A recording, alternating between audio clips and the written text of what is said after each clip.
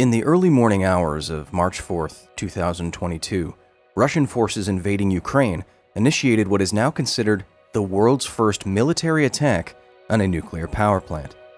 During the fighting, a shell hit the plant's first production unit, which was under maintenance at the time. A fire broke out. By Friday morning, the fighting at Zaporizhzhia nuclear power plant, Europe's largest, had stopped. Fires were apparently under control, there were no radiation leaks, and no fatalities. The event, however, created a flurry of news stories and social media posts that were laden with fear that surpassed even the concerns over an occupied Chernobyl, which fell to Russian forces only a few days before. One viral tweet from Dmytro Kuleba, Minister of Foreign Affairs of Ukraine, claimed that this could have quickly led to a disaster 10 times worse than Chernobyl. But could it? Are Ukraine's nuclear power plants, and nuclear power plants in general, just one errant bullet or missile away from a corium-dripping catastrophe? How dangerous is a nuclear power plant under siege?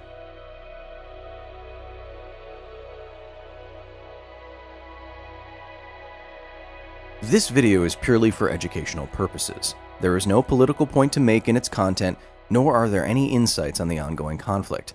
I am not a nuclear expert. My only goal is to educate you on the designs and safeguards in nuclear power plants, as this will inform your acceptance of nuclear power generally, which I believe we need. I also see a great need to put accurate information about nuclear power into the information ecosystem. I am pulling from my time at the Chernobyl nuclear power plant, my own training as a civil engineer, and from personal conversations with experts who have actually worked in power plants that have melted down. Given that the invasion of Ukraine is tragic, chaotic, and evolving, the accuracy of this video could change at any moment. If it does, I will change, add to, or delete this video. Shelling a nuclear power plant is, without question, a bad idea. Attacking any complex multi-billion-dollar facility that a country relies on is a bad idea.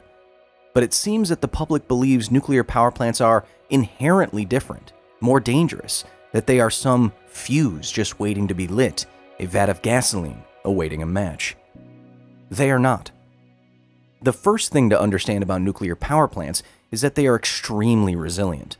Not because nuclear power is always dangerous, but because to safely make power from nuclear reactions in the first place, you need a shocking amount of concrete and steel. This is how any nuclear reactor works. Fuel rods are placed in a particular orientation such that the radioactivity coming out of them continues the nuclear chain reactions in other rods nearby. This chain reaction is kept under control by water, neutron-absorbing control rods, and other protocols like the addition and subtraction of the fuel rods and control rods themselves. The end goal of all this nuclear geometry is to use the heat generated by the nuclear reactions to turn water into steam, and use that steam to turn turbines for electricity.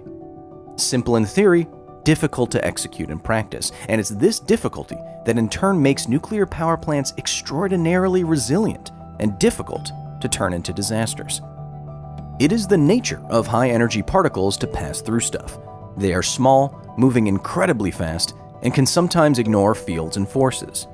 The degree to which a particle passes through stuff depends on what kind of particle it is. Alpha radiation, a charged helium nucleus, is relatively big and interacts with electric fields. It's the most easily stopped.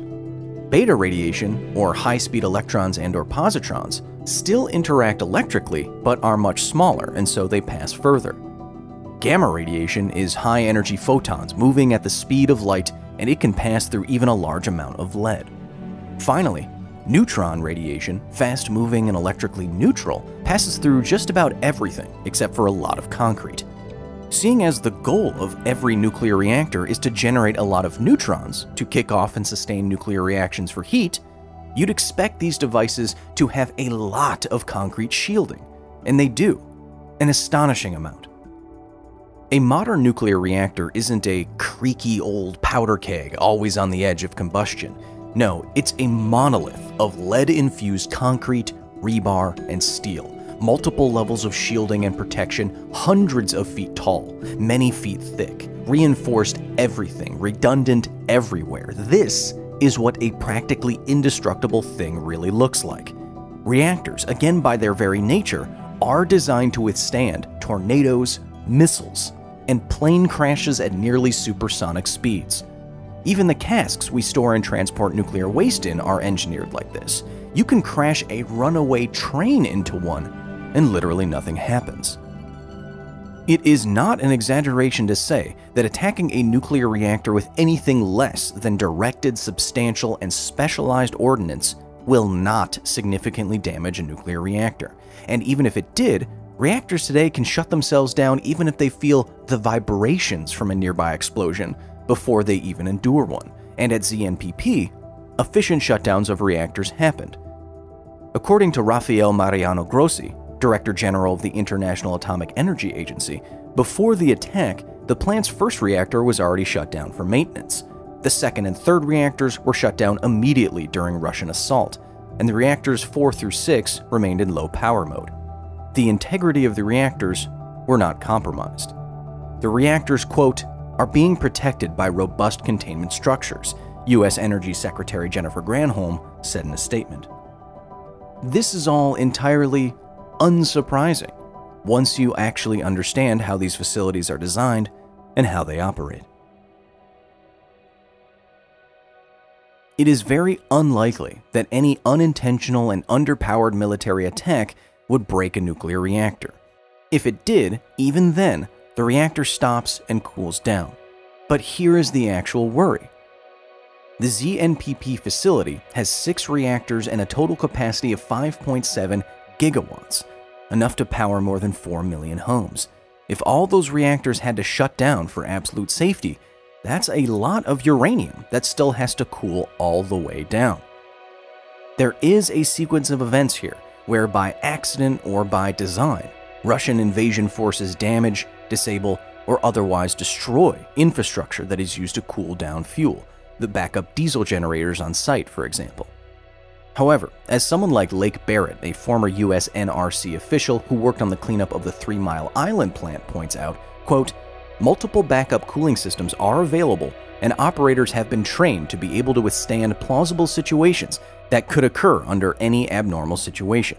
If there is no significant military damage to their multiple redundant safety systems, the reactor should remain in a safe, stable state. Again, this is all unsurprising and even reassuring when you know how a nuclear power plant actually works. If the worst did happen, if a series of events led to a damaged reactor core and a loss of cooling, reactor cores would heat up to the point of melting. A meltdown is just this: nuclear material heating itself up until its material structure changes phase. But unlike what followed the meltdown of Chernobyl's Reactor Unit 4, the 6 reactors at Zaporizhzhia are pressurized water reactors that have containment structures that Chernobyl did not have, designed to stop the release of radiation into the environment. And also unlike the Fukushima Daiichi nuclear power plant, which melted down from a loss of cooling capabilities, Europe's largest nuclear reactors have separated water and steam circuits, making the loss of cooling water less likely, and they have emergency core cooling systems and multiple injection systems to prevent meltdown. And even then, in the worst case of worst cases, if all of these things fail, a meltdown would likely still be entirely contained by a containment structure literally hundreds of feet tall and many feet thick. Thankfully, there have been no fatalities at Zaporizhzhia. The fires from the fighting were contained almost immediately. There was no damage to any reactors, and though the plant itself is under Russian occupation, Ukrainian staff are still running the operations. The same situation as Chernobyl under siege. Despite what goes viral, it is physically impossible for ZNPP to become, quote, 10 times Chernobyl, based on the design of the plant itself and the details that we know right now.